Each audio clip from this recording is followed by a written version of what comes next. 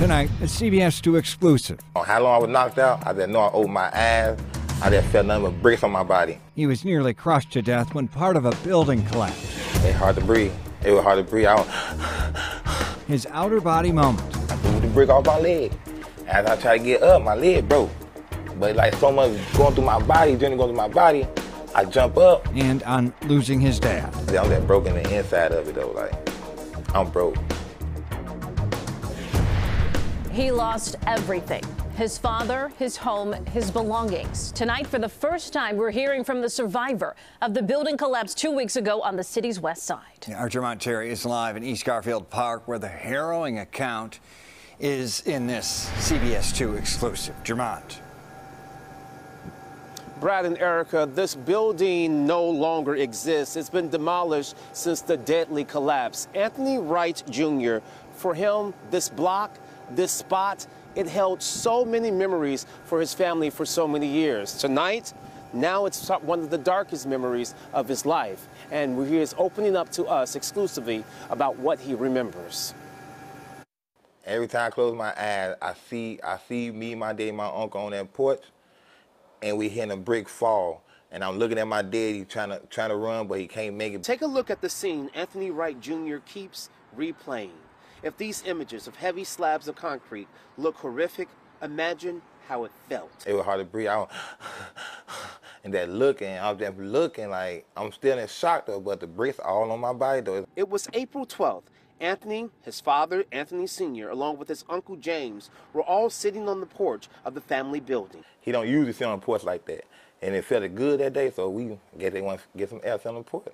Yet, while enjoying the breeze, Anthony recalls a crackling sound. Next thing you know, something fell.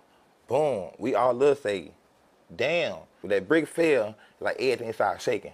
The building started shaking. We just say, what the hell? My dad tried to get to the door. Boom, he didn't get to the door. It's like people throwing bricks at you.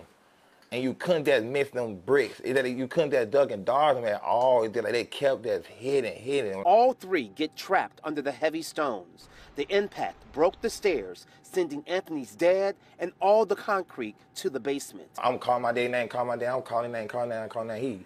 James said, get this off me. James like, help me, get this off. My dad said, get this off me. You feel me? After that, I ain't hear my daddy no more. A stone knocked Anthony unconscious briefly, and when he came to, he recalls praying to God. I asked God, like, this time I'm finna die. He tell me, no, get up. Get up. I don't know where the strength come from. I got up. He was able to do something even bystanders told us that day they couldn't do. But this slab. Anthony credits his faith. How much pain are you in right now? Oh, a whole lot of pain. Thriving. Every day, all night. After surgery to his shin, my real bruise right now. Anthony tells me his faith in God and support from his girlfriend is helping him on the road to recovery and the unimaginable loss of his father. The building is no longer standing, but Anthony hopes to stand on his feet without crutches soon. I'm broken. I've never been broken like this before. Now, Anthony has a very long road to recovery. He's currently in therapy to learn how to walk again. Now, since getting out the hospital, he told me that he came back to what was his house just once, and he broke down, telling me that he can no longer drive down Jackson here. He considered his father his best friend and just wishes he could have done something to save him. Reporting live in East Garfield Park tonight, Jermont Terry, CBS 2 News. Jermont, thank you. Moments after it collapsed, the CBS 2 investigators researched the building's records. We know that in 2015, the building failed inspection and was cited for 8 different violations. That included failing to maintain the exterior walls, and the inspector found the first through third floors had washed out mortar. To see Jermont's full interview, head to cbschicago.com or download our app, CBS Chicago.